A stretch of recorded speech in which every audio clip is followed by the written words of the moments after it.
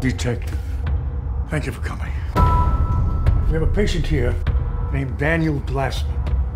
Does that name stir up anything? I don't think so. Who is he? Where do I start? He's the most deranged and mysterious man I've ever met. I'll assume that's really saying something. Good, because it's really saying something. Past 3 days, he's been scribbling your name. He wants to confess. But I sincerely believe he's harboring a negative energy that has absolutely destroyed him. I would very much like to bury this man in the morning. Can you spare just a few minutes to play this out? Oh my God. What's he whispering?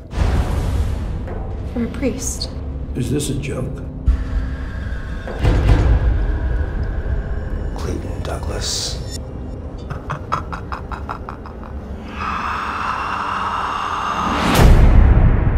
All right, who is he? He's just a patient. No, he's not just some wacko pluck roaming aimlessly in the fields of Pennsylvania. It's not what it says it is. Oh, you gotta be kidding me.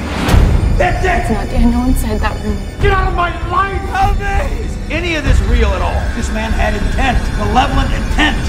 Someone here is targeting my family as this maniac, thinking he knows me. What is this? I don't think you have a grasp on his On mental... his what?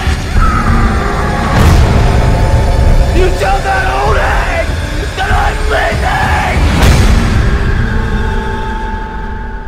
Honestly, do you actually believe